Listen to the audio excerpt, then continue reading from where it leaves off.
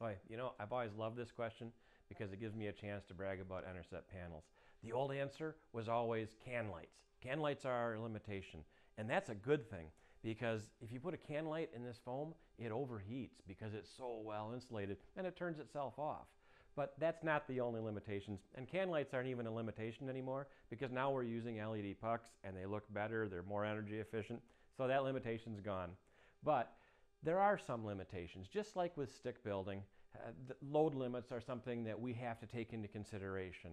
Now with Enercept, our panels, our OSB comes in 24-foot long sheets.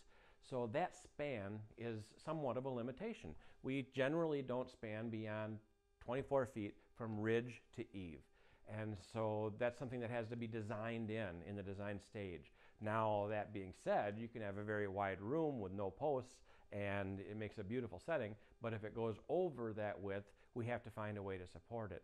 And that really takes us to the next idea, is that very complicated roof line.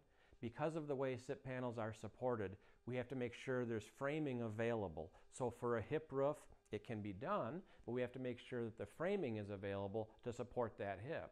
And so sometimes cleaning up the roof line it makes the whole project go easier and everything set in place easier.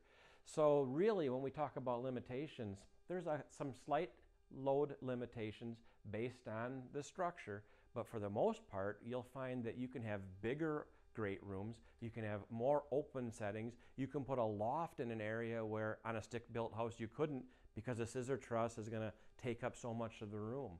So there's very, very few limitations that we can't walk right through and make your house exactly what you want it to be.